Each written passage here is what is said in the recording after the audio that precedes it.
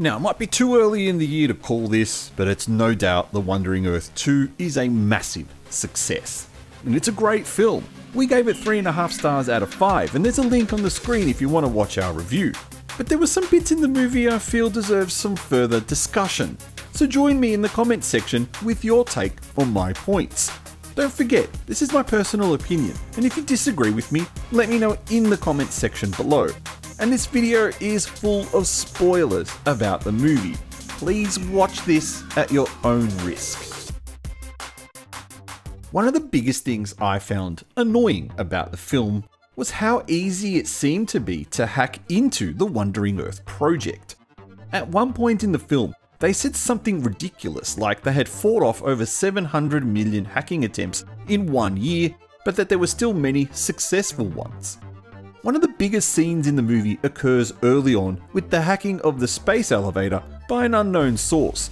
We later find out at the end of the film what that source was, and perhaps that goes far enough to explain why the hacking was so easy.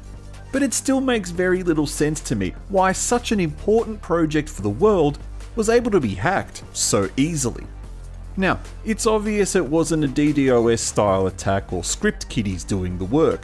It was clear that more sophisticated methods were involved, but the hack that was able to crash the space elevators was a pretty serious one, and the fact it took so long to detect and override seems a little unbelievable. We then see a scene where a few of the people working for the hackers are able to get onto the space elevators in a kind of suicide mission, where they detonate a bomb that's been planted on the outside of the elevator. Thank God in this scene the Wolf Warrior was able to come to the rescue. But before that bit, everything just seemed so easy. The fact that Pi Xiang got onto that particular space elevator in the first place seemed to show the security was rather slack. He wasn't supposed to be on that elevator, he was just there to give Dodo some flowers. But then those terrorists, or suicide bombers without bombs, are able to steal the ID cards of the other astronauts really easily, and create their own ID cards where they're able to perform some simple overrides. This just seems a little too far-fetched. This would be one of the most secured projects ever developed. Heck, even the scene later in the film where the cryptographers are trying to crack the nuclear weapons codes takes longer to hack than the space elevator.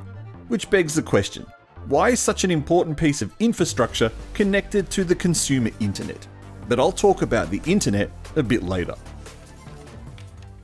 In order for the Wandering Earth project to be a reality, the world's governments had to unite to finalize what the project would look like. Thus, we have the creation of the UEG, United Earth Government. Kinda like the UN, but they seem to actually do something rather than complaining all the time and ignoring the real issues of the world. The headquarters of the UEG, which suffers multiple terrorist incidents during the first hour of the movie, is based in New York.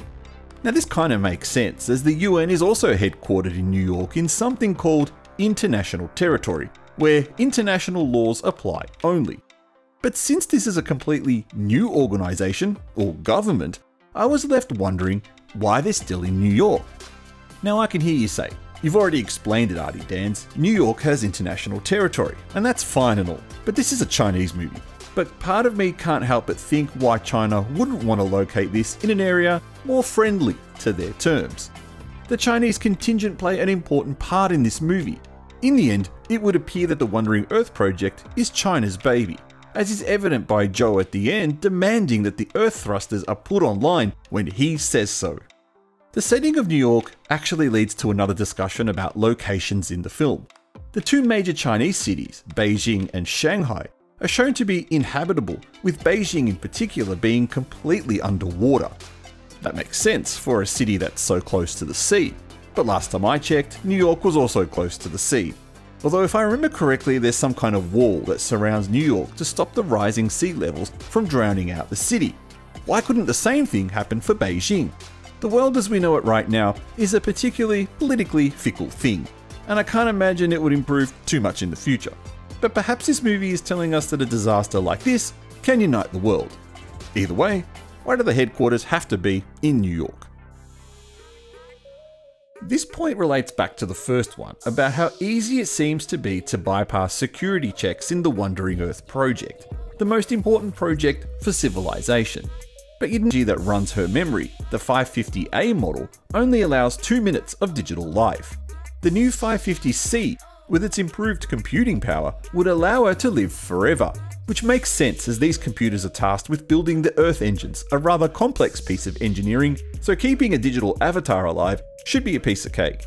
What's amazing about what Tu Hanyu does is how far he gets before anyone even attempts to stop him. He gets past security with his keycard after hours, which should have been the first trigger. In fact, what's most surprising here is that there's no one around guarding the supercomputer, especially considering all the terrorist incidents that keep occurring. He then makes it so far as to start uploading Yaya into the 550W, or MOS as it later calls itself. He isn't even stopped by Uncle Ma, who seems to secretly support him, right? Now here is a confusing bit where I need your help. He uploads her at this point and is then arrested and thrown out. But now it got me thinking, was this a different computer? Did he need to re-upload her to a different model? And if so, does that mean she exists in 2 different supercomputers?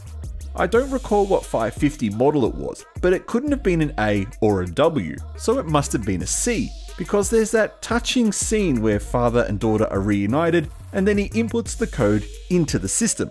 Very slowly, by the way, which makes no sense as they are AI and they could do it in a blink of an eye, but it wouldn't make for good cinema now, would it?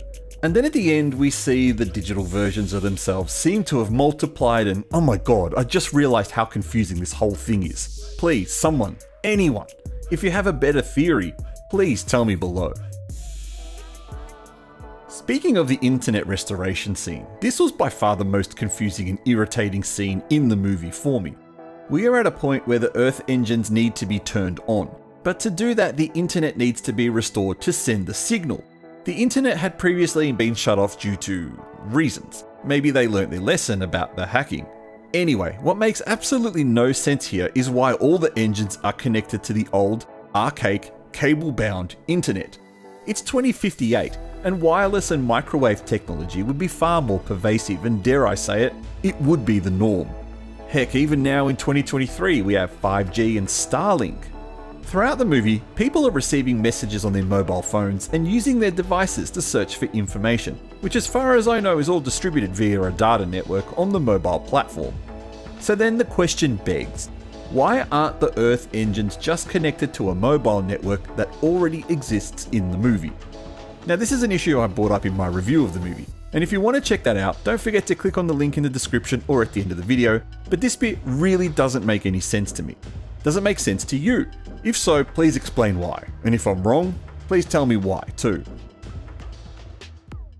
Now this bit is bound to lead to a bit of a discussion because very clearly there are hidden messages. And I know that doesn't make sense. If it's hidden, how can it be clear? But stick with me as I try to explain. I don't think it's a stretch for me to say that as of right now, in 2023, the planet is in a little bit of a political football match.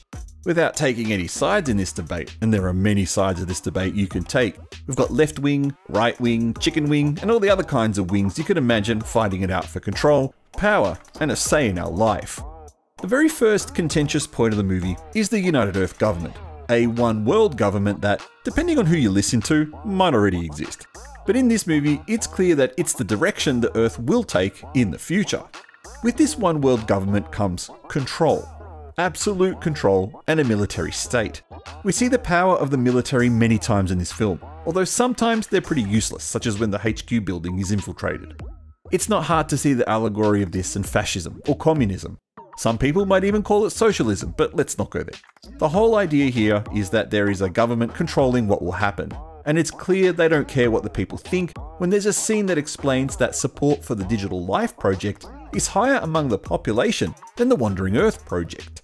Now this is quite a delicate discussion, one I'm not sure I'm well equipped to handle, so I'm looking forward to the fire in the comments section. But there is a very clear implication here that government control is needed and is the only thing that can save the world from impending doom.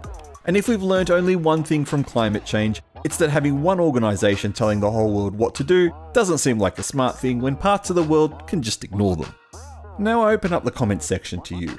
What do you think of my 5 discussion points and what details can you add? Is there anything else that happened in the film that you feel deserves further exploration? All I ask is that you be respectful to each other in the comments and don't personally attack anyone. I will be watching you. I am the United Earth government. But no, seriously, respect everyone. Thank you for watching this video.